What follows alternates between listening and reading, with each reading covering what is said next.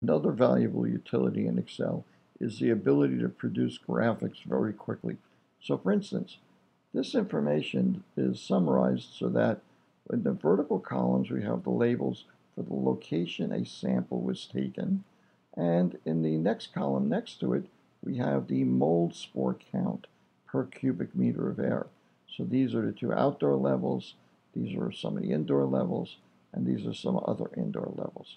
Now, if I want to present this data graphically, I might be considering to produce a bar chart that shows me the height of a bar that represents various areas, so I can see if the indoor levels compared favorably to the outdoor levels. Well, in fact, if you lay it out very carefully, and there are some tricks to this, so I don't expect you to, if you haven't worked with Excel, to be able to do this right away, but we'll be working on this as time goes forward.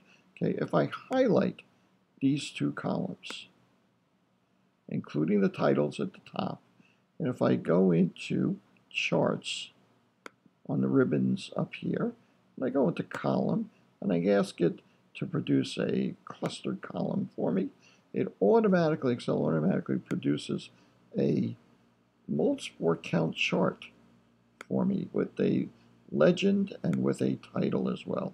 I can actually get rid of that and maybe spread it out a little bit more.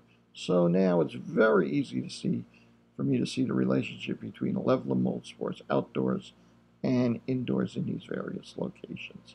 So it's a very powerful feature of Excel to be able to produce these types of charts and graphs and to organize data into tables. Of course, we're also going to have another piece of software, SPSS, which is also very good at doing these kinds of things.